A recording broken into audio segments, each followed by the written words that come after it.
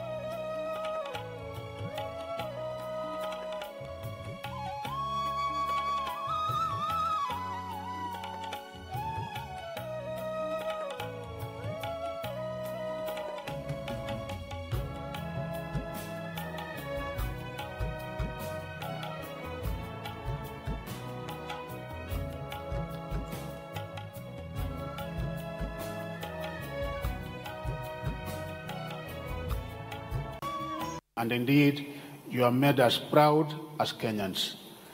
AKU is, of course, just one of countless investments that His Highness the Aga Khan has made in Kenya and its people. The institutions he has built in education, healthcare, finance, hospitality, media, manufacturing, infrastructure, and other fields are pillars of their industries and an integral part of our socio and economic fabric. AKU and its fellow agencies of the Aga Khan Development Network employ more than 15,000 Kenyans. Their services are utilized by millions of Kenyans every year. You could wake up and read the news, drop off your children at school, visit the doctor, go to work, and stop at a bank on your way home, or without ever leaving the network's institutions.